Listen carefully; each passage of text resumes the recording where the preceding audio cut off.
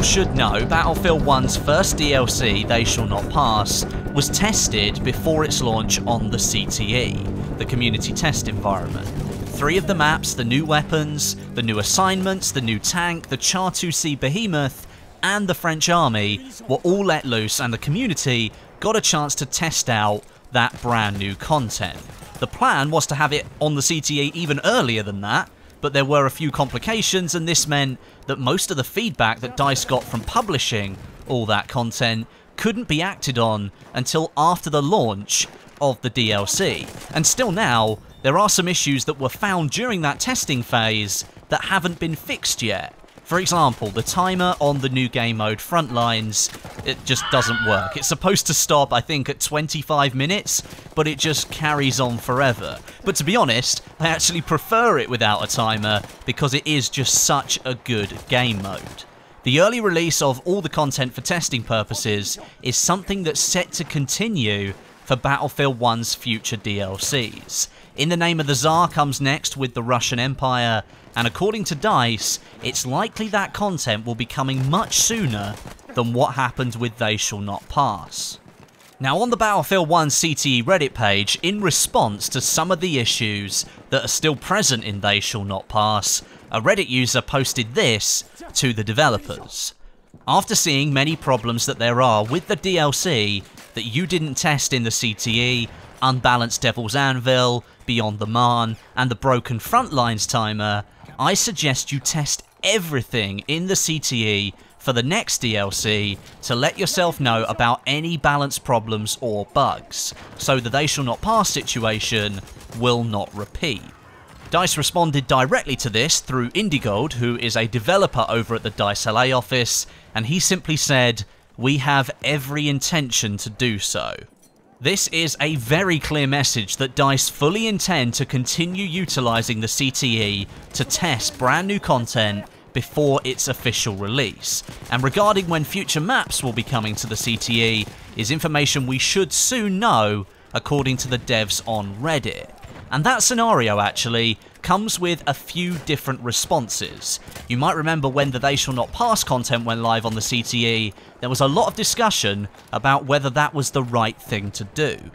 First of all, this is a big opportunity for DICE to test the game with real players. What I mean by this is that real players who put a lot of time into the game might be able to offer different feedback or even expose other issues that might have otherwise slipped through the net with a QA team.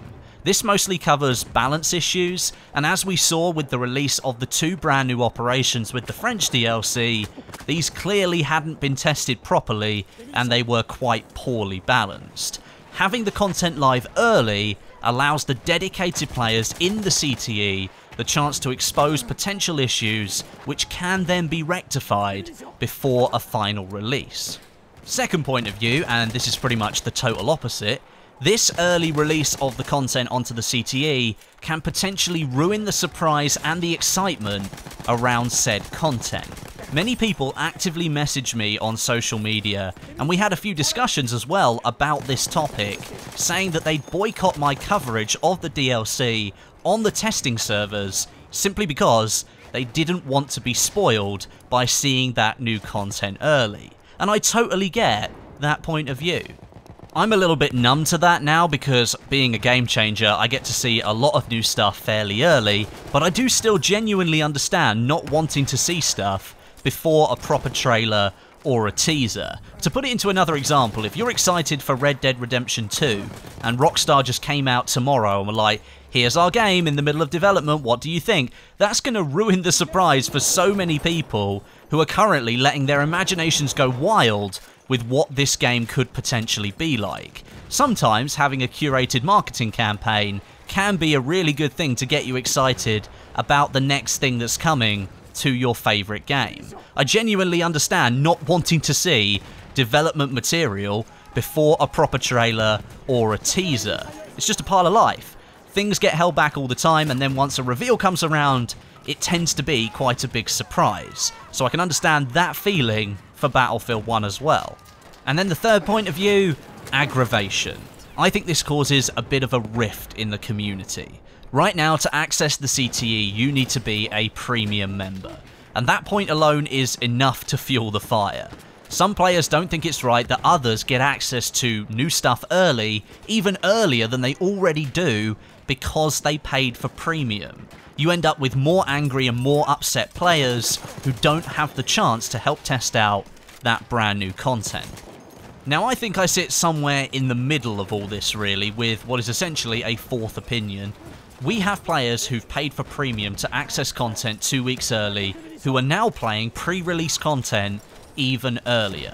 We have players who don't want to be spoiled, and we have players who are angry that all of this content is out there to use, but they can't access it.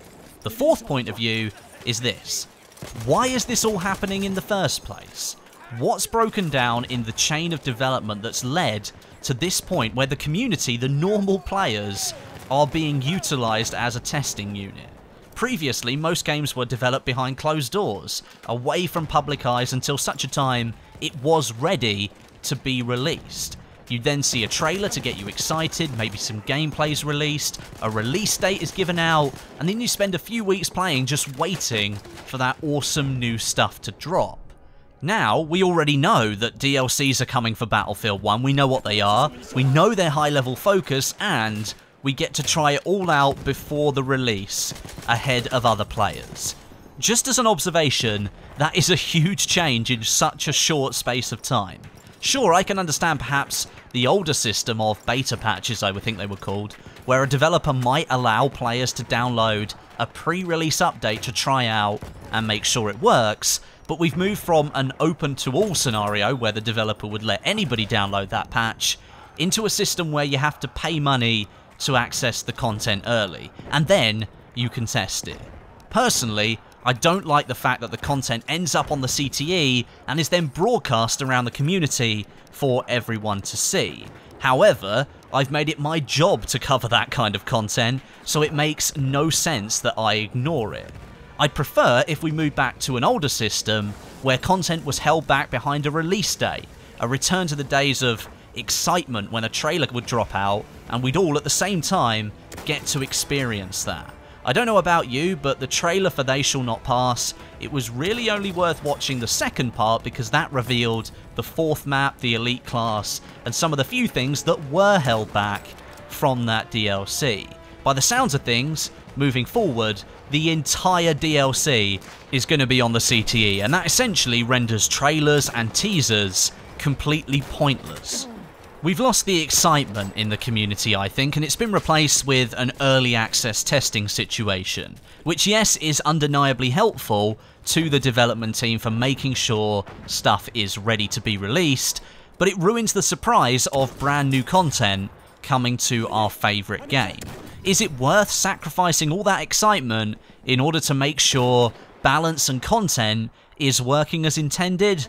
I think that's a question that DICE appears to have already answered for us.